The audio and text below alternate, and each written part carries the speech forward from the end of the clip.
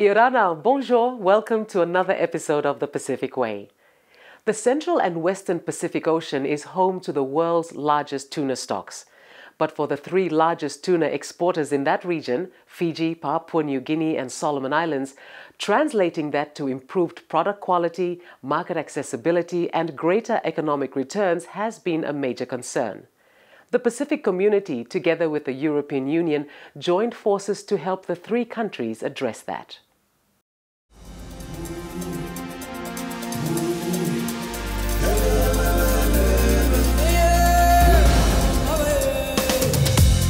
The vast blue Pacific Ocean covers about 46% of the Earth's water surface, making it the largest oceanic division in the world.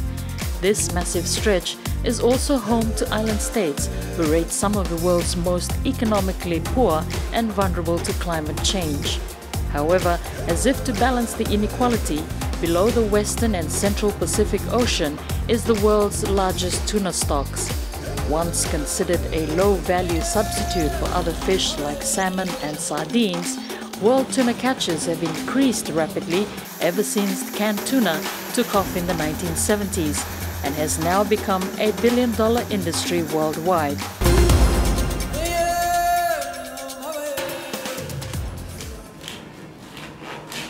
Economic gains from tuna catches remain largely disproportionate for Western and Central Pacific Island countries in their own 200-mile exclusive economic zone. Whilst annually these countries may gain $200 million worth of tuna catches, foreign fishing vessels in the same waters gain billions, while millions are lost to illegal fishing boats.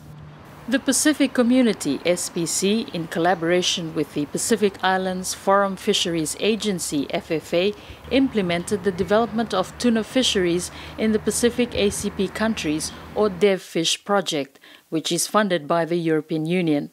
The project aimed not only to rectify the imbalance through tuna fisheries development, but also control illegal fishing.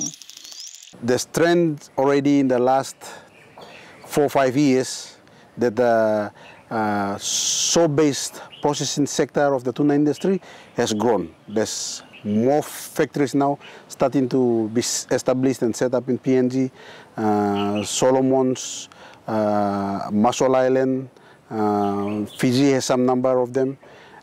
So basically, the processing sector now of the tuna, traditionally, which used to be exported to outside of the region and processed, are moving to the region to be based near where the raw resource is.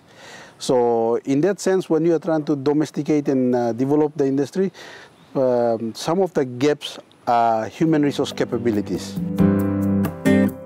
In November 2015, the DevFish project organized a capacity-building workshop in Fiji's tuna canning capital, Levuka, for cannery operators and competent authority officers from Papua New Guinea, Solomon Islands, and Fiji.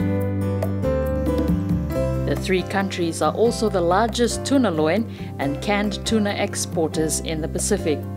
It's the first day, and Lomaiviti Provincial Administrator, Mr. Limi Rokonduru, officially opens the workshop. But I welcome you all to this training this morning.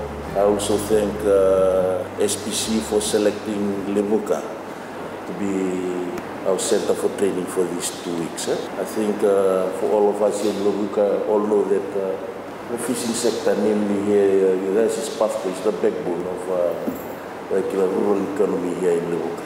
But I know that the training that we will undertake in these 2 weeks will be able to share ideas and experiences of best practice on your various area of operation.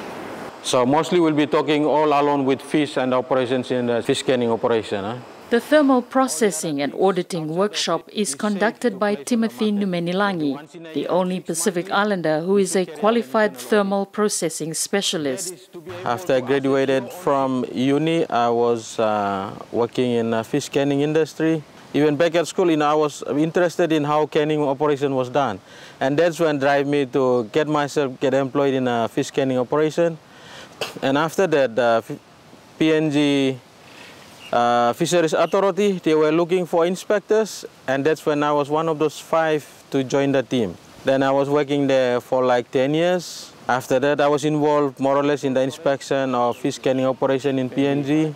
And then I do also help provide technical assistance back to the companies in terms of setting up their canning operation. And that's when I got myself trained in thermal processing.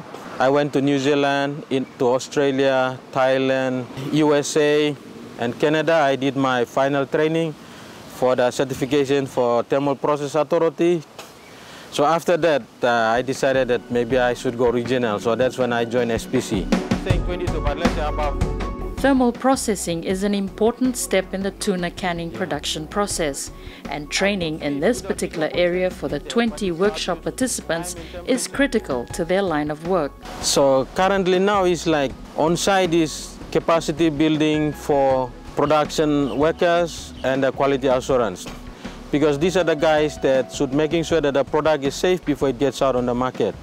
So very importantly, it's public health concern. We want to produce a product that is safe for human consumption.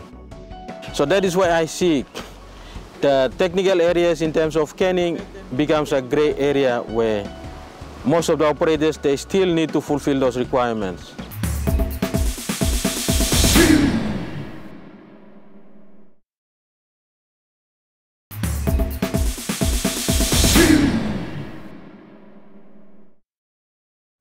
Following the formalities on the first day, workshop participants are asked to introduce themselves and elaborate on their personal expectations from the training. We produce both mackerel and tuna. So I work with the Quality Assurance Department. As a supervisor, I look after the incoming raw materials. So my job requires me to just inspect the fish that come in, the packaging, the cans that we use. We do thermal processing because we want to make sure the product is sterile and safe for human consumption. So that's like basics of it, but this training, they're talking about the technical aspects of it. So I hope that at the end of it, I'll not only know the food safety side of it, but the technical side of it as well. Our product is fish, and we work on pressure and temperatures. So instruments that are calibrated for pressures, like pressure gauges, pressure indicators, and pressure controllers. And on temperature, I have temperature indicators, temperature controllers. They are critical. For example, in retort, if we have a deviation, the temperature drops below 1 degree or increase beyond 1 degree Celsius of the process temperature, we can have under process if it goes below, or over process if it goes up, and it will affect the product that we export on the market. I'm expected to go home and share what I learned here to my colleagues at home, and also in making good decision making in thermal processing. And as an instrument technician, I can work together with supervisors there to get the process within QA expectation. We are the competent authority looking after fish and fishery products for EU markets. And yes, that's what we do. We do auditing and inspections of land-based facilities plus fishing vessels in Fiji, local and foreign vessels. My expectations is to improve or enhance my knowledge on thermal processing, especially on my competency level. Technical competency on thermal processing, and also hopes to learn from my colleagues from the Pacific. It's from Solomon and PNG. So what I'm doing here is like training the trainers. Most of these people, they have a lot of experience back in their companies, but they lack this technical know-how knowledge. So what I'm doing is I'm bridging up that small gap. I've seen that they are learning a lot, they're asking a lot of questions. And that's through the questions they are asking, I can pick up what are the areas that they still need to understand. So then we spend a lot of time discussing those things. So discussing in terms of practical wise, how they should do it, what does the law says, okay, basically to protect public health. So I see they're starting to pick up a lot of things now.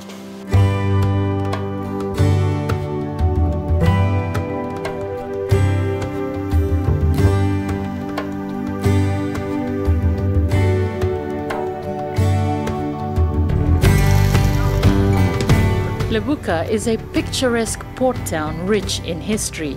The former colonial capital still has visible remnants of the past. The deed of cession site where chiefs ceded Fiji to Britain is a reminder that this is where Fiji began its first steps of nationhood. This Morris Hedstrom building from the 1800s is one of the town's oldest historical landmarks and quite fittingly now houses the town museum. This is the original Bank of New South Wales, while Fiji's first hotel is still in operation. The first public school was opened here, the first town hall, the first township. There are a lot of firsts in Levuka. So it's a place where people could come and see where Fiji started. Like they say, Levuka is a place where Fiji began. With a population of about 8,000, in 2013 Levuka was officially listed as a World Heritage Site, thanks to a submission made by Fiji's Heritage Department to the United Nations Educational, Scientific and Cultural Organization, UNESCO. So I believe there are around 5 or 6 general criteria, but Levuka was nominated under 2. One is, the most important one is the interchange in cultural values. Levuka had to go through a lot of stages. First we had the indigenous community, and if you see Levuka, the town in itself was inhabited by indigenous communities. And this was authenticized through archaeological digs that was done by the Fiji Museum and of course international experts who had come through. And these are critical because it shows the change in time from that time, and then the coming of the Europeans when they settled, and the enormous contribution and the work, and of course the friendliness of the Turanga to Levuka in accepting beachcombers and others visitors who came on board and began to occupy Levuka town. Normally, through time, the changing population, diaspora, movement of people, often changes the whole facade and the physical nature of the whole place. But for Levuka, through the intercultural values and the changes, people coming in, population coming in, it did not change the building style. That maintained, and that is the second criteria. The architectural facade and the whole, this whole building and the settings in Levuka was able to be maintained.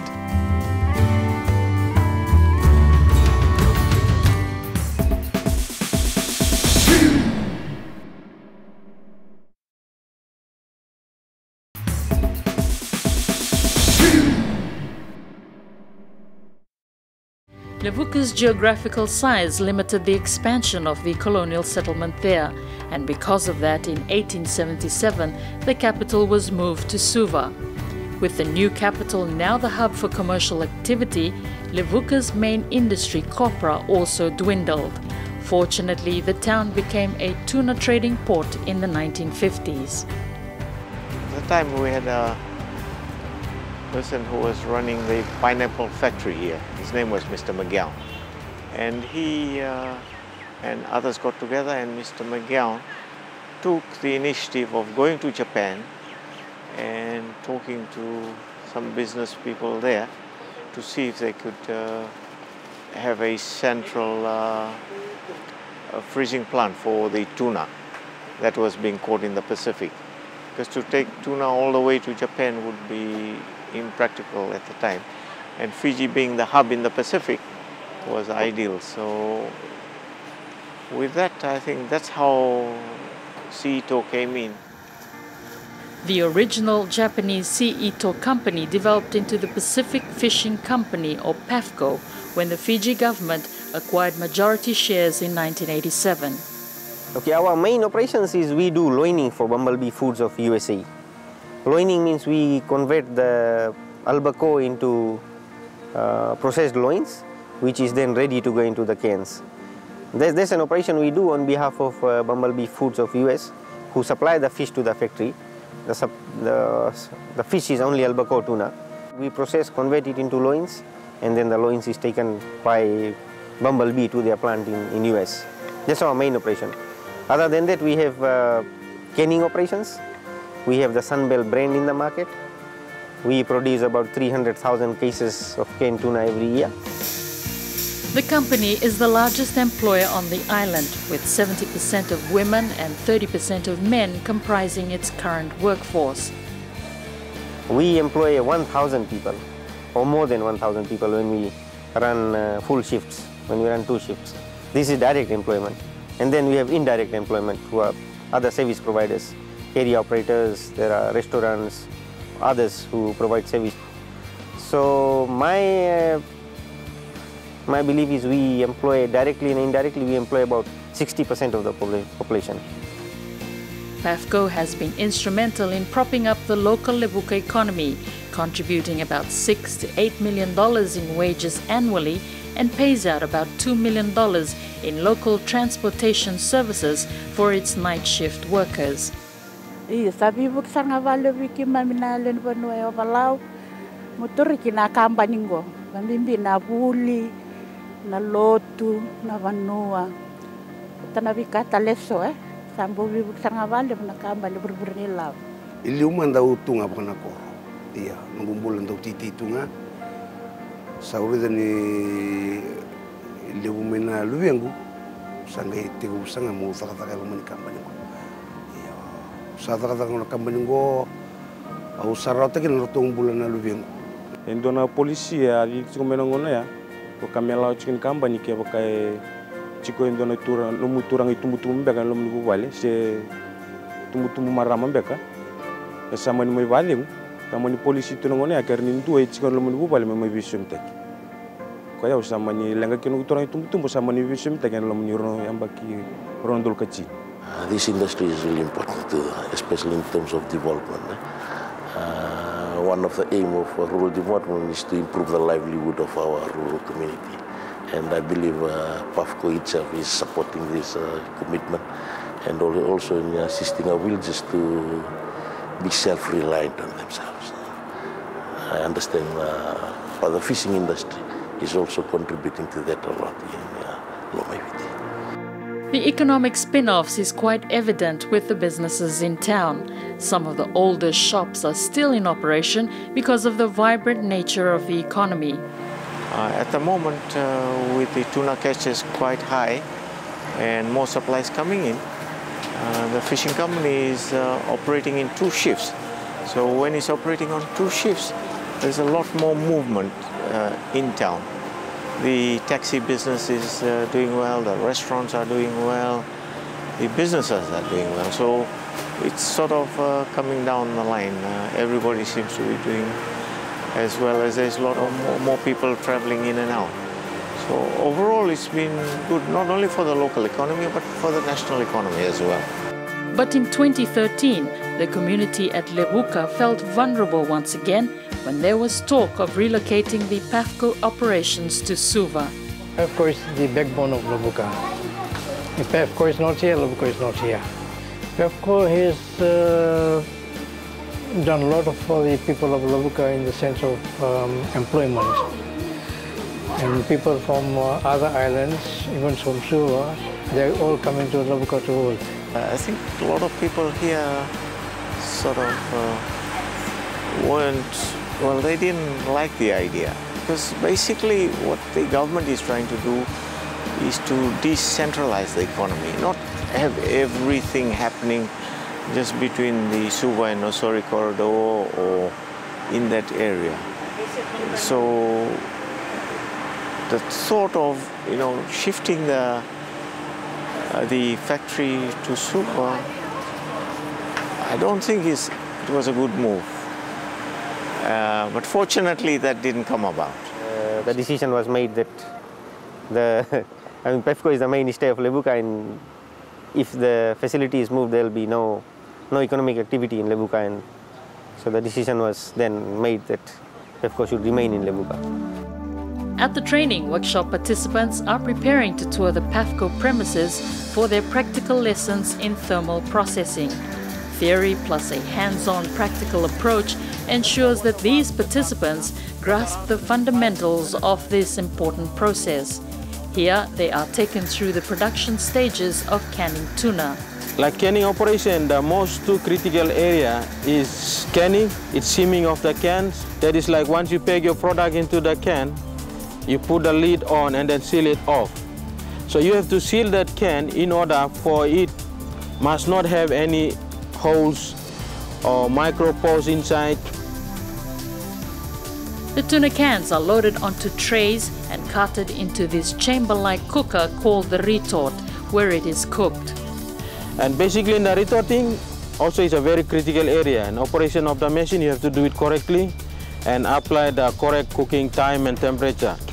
Because the important thing is we are trying to destroy the Clostridium botulinum spores. Okay? Clostridium botulinum is a bacteria that produces toxins. Okay? It's called botulinum toxins. And that toxins, even in a very small amount, present in the can, and if you eat, it will paralyze the nervous system, okay? So when it paralyzes the nervous system, you will not be able to, roll your tongue, roll your eyebrows, you will have breathing difficulty, you have high blood pressure, and all this will eventually lead to death. So that is why we have very strong laws, regulations, acts, and standards are put in place to govern the operations of canning, okay? So that is why all the canning operators, they must comply with these laws.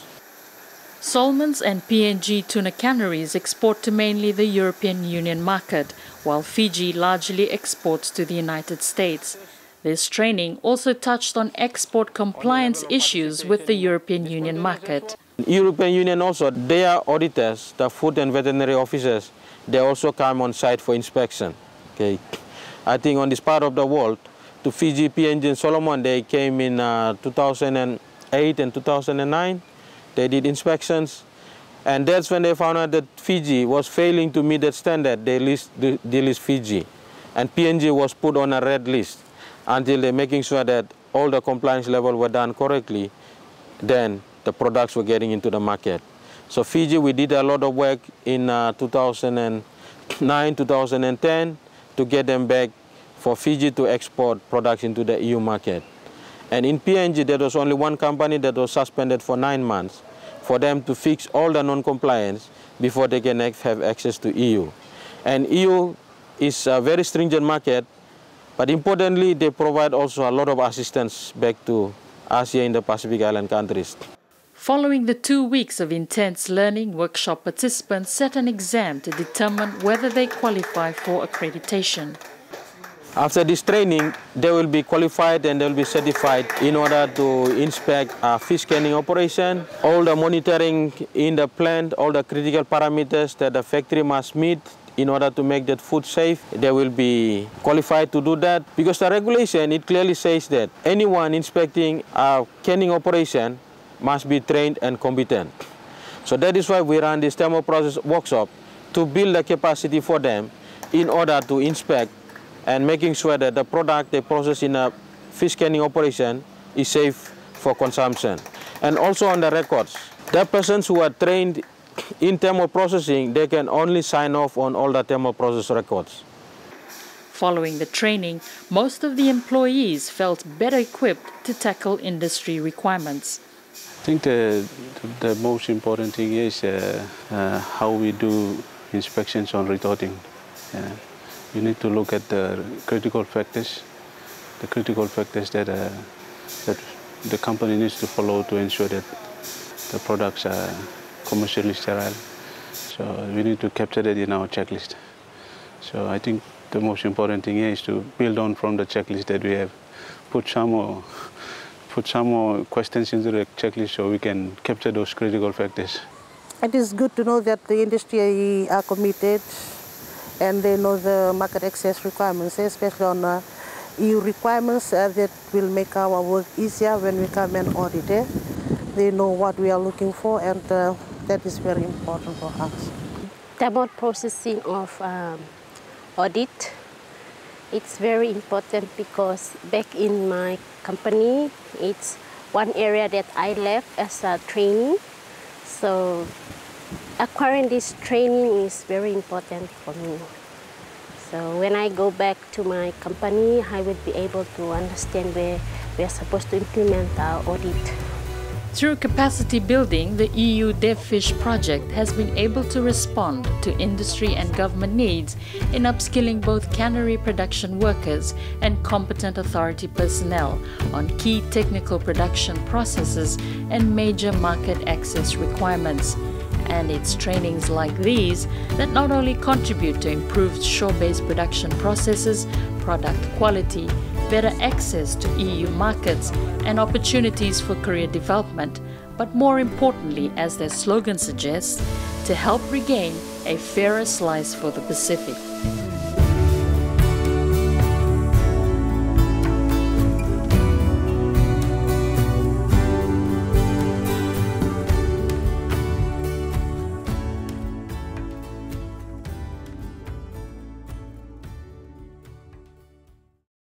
You can look forward to another exciting episode of The Pacific Way next week.